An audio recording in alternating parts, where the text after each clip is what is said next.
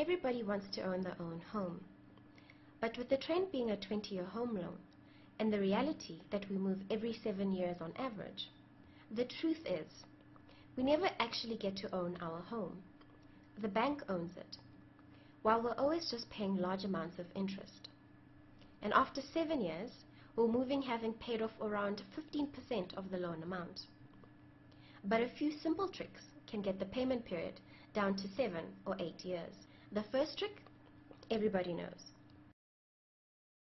Pay an extra 10% every month. This may mean buying a slightly smaller home, but it'll be worth it. Just this extra 10% pays the loan off in just over 15 years.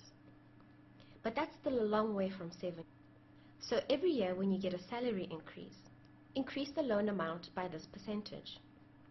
If your salary goes up by 5%, add an extra 5% to your repayment, remembering this is on top of the extra 10% you're already paying.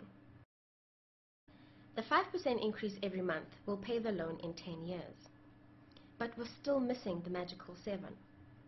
So rather increase the amount you pay by 10% a year, suddenly your home loan is paid off in just over 8 years. Then there are 2 last tricks.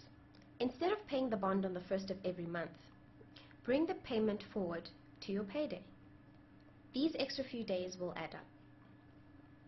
And lastly, any savings you have, keep them in your home loan. You can access them later as required, but it will help reduce the payment period. And suddenly, your home loan is paid in 7 years. So when you move, you have a fully paid off home.